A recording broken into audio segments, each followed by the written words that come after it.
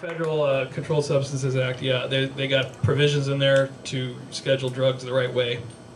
And they just need health professionals to tell them that they got to be responsible with what they put in those schedules and how they place them there. And that's really basically all it takes is people to get up and say, well, you know, people that the federal government can think that have some credibility, you know, to actually say that this is wrong that you've placed this here. It's cultural use and history. Come on. Anyway, what am I saying? I'm trying to tell you that I've gotten about, I don't know, 80 or 90 people on this Facebook fan page for health professionals for responsible drug scheduling. And you know, I wrote a letter to the Senate Judiciary Committee when they were having their current Michelle Leonhardt nominated to be the head of the Drug Enforcement Administration.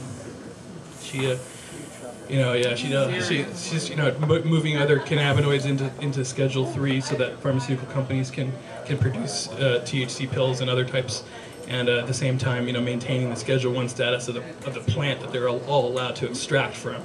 So it's a pretty sweetheart screwed up deal. And that's what we wrote in this letter to the Judiciary Committee from our group. We just need, like, if we get more names and more, you know, more members of this group who are health professionals, it's like, well, you know, the government will actually hear from these people. They don't hear from us because everyone's afraid, and, you know, they're afraid of the DEA and their license and all that stuff. But if they can stand with the science and the medicine and the compassion, the humanity of it, which is what it is, I mean, what else did they go into it in the first place for?